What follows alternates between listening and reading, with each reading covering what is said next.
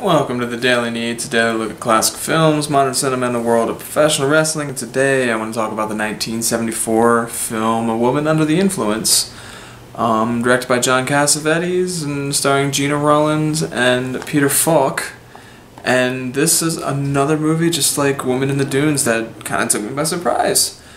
Again, read the synopsis, saw the length, 2.5 hours of family drama. Okay.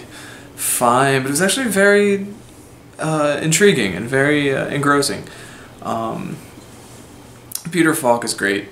I spent the first half of the movie thinking that he was his character in Wings of Desire, where he's an angel that has chosen mortality instead. So, like, half the movie, I'm like, hey, he was once an angel.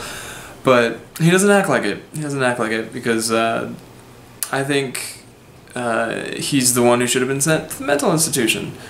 If you're not familiar with this movie, Peter Falk plays Nick. It's Mike or Nick? I think his name is Nick. It's not going to say on the DVD case. And Gina Rollins plays his wife Mabel, and she is quirky and weird. And after an incident with some neighbors' kids, they sent her to a mental institution for 6 months. And then when she comes back, she almost tries to kill herself again, and then she doesn't, and they figure it out, and that's the end of the movie.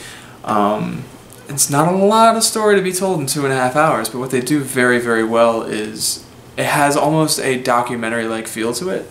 Not like it's shot like a documentary, there's not a lot of shaky cam, but there is some. There's moments where, like, some characters are a little out of focus, or you can see that they're talking and you can hear that they're saying words, but you can't understand what words they're saying. It felt like a documentary, and that's also added to, like, the opening and close.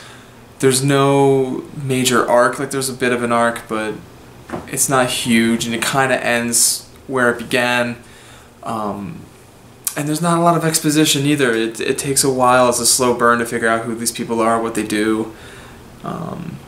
But I like that. I do. And it feels like you just take a chunk out of these two people's lives and put it on film for 2.5 hours. That's what this movie feels like.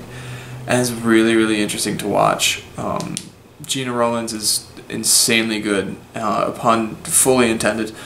Her little tics and like little gestures and quirks are peppered out so nicely in the first half that there's a scene when she comes back from the hospital, and he tells her to start doing those quirks. You realize, like, oh, she hasn't been doing them. Like, those were a part of her, like, everyday speech in the beginning of the movie. Now she's not doing them.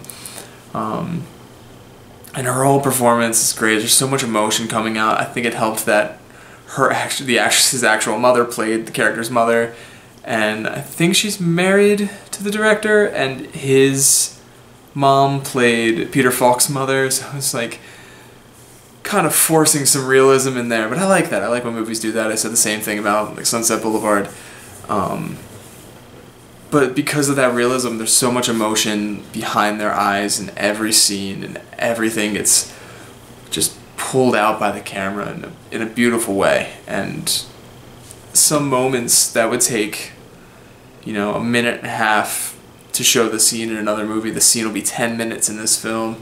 The one that sticks out to me is when they send her to the mental institution that night they do.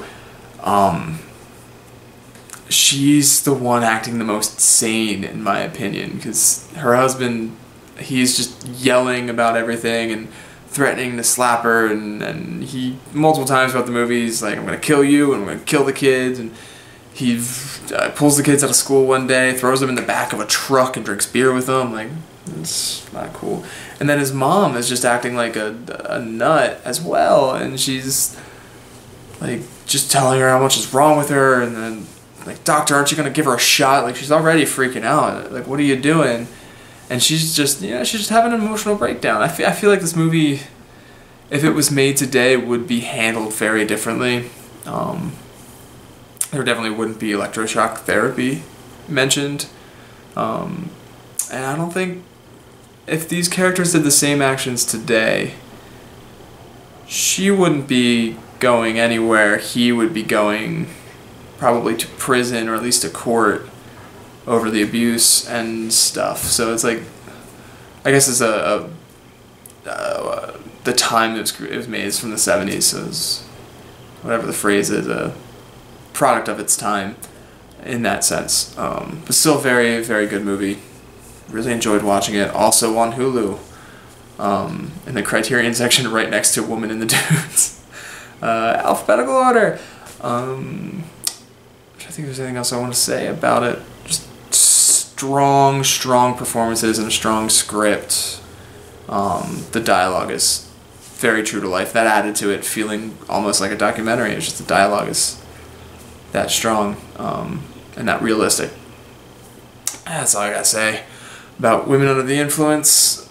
Tomorrow is the last film from Roger Ebert's Great Movies book. That's it. We're done. The movie is written in the wind, or written on the wind. Can't read my handwriting. But that's tomorrow. Until then, you can like, share, and subscribe. You can leave a comment in the comment section below, and you can also follow me on Twitter @DailyNeitz. And until tomorrow, bye.